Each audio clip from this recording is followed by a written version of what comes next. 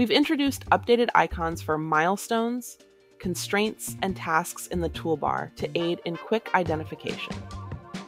Users can now add constraints with a double click, streamlining the constraint application process. Constraints are now included in the weekly work plan, allowing for comprehensive planning and visibility. We've added a dedicated constraint log and improved formatting and filtering options, providing a clear overview of constraints within the workspace.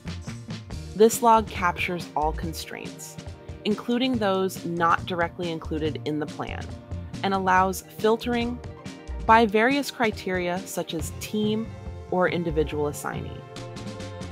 Assignees can now be displayed as labels on tasks, milestones, and constraints, making it easier to identify responsible parties at a glance. Assignee labels now can be included in the weekly work plan printouts, ensuring that assignment information is accessible in both digital and printed formats. We've enhanced the lock UI to appear next to the cursor. Administrators can now apply an admin lock to specific elements, restricting their movement or alteration to admin-level users only.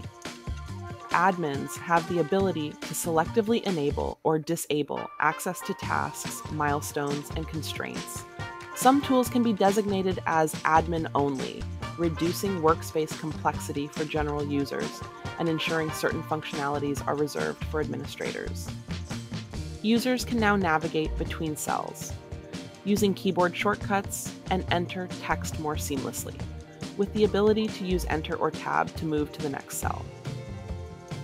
Table performance has significantly increased.